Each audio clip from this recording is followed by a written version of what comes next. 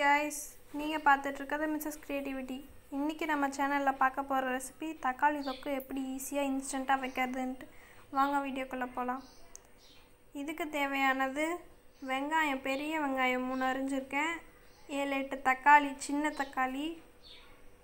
அப்புறம் 2 பெரிய பச்சை மிளகாய்.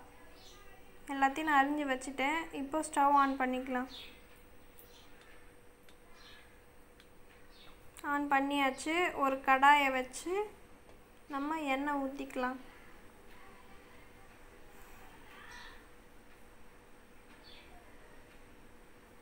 நான் எதுக்கு இவ்வளோ எண்ணெய் ஊற்றுறேன்னா, காலையில் வேலைக்கு போகிறவங்க, பிரேக்ஃபாஸ்ட் ஸ்கிப் பண்ணுறவங்க, அவங்களுக்குலாம் இது கொஞ்சம் சாப்பிட்றதுக்கு ஈஸியாகவும் டக்கு இன்ஸ்டண்ட்டாக செய்கிற மாதிரியும் இருக்கும். அதனால இவ்வளோ எண்ணெய் ஊற்றுறேன் நான். அது காஞ்சதுக்கப்புறம் கடுகு போட்டுக்கலாம்.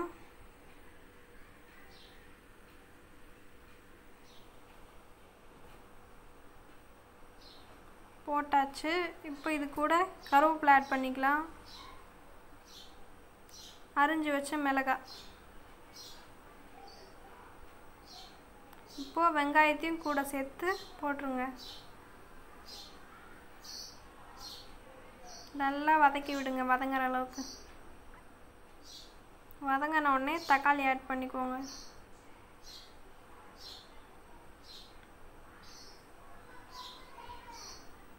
இப்போ வெங்காயம் தக்காளி நல்லா வதங்கிறதுக்கு நான் உப்பு சேர்த்துக்கிறேன்.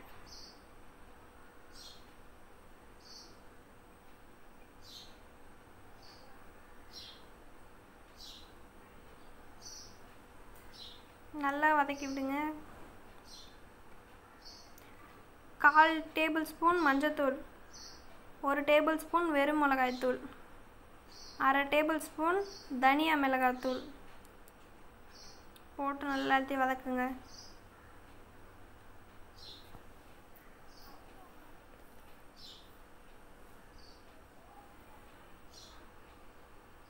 இப்போ நீங்கள் கடைசியில் உங்களுக்கு எவ்வளோ உப்பு வேணுமோ அதை ஆட் பண்ணிக்கோங்க.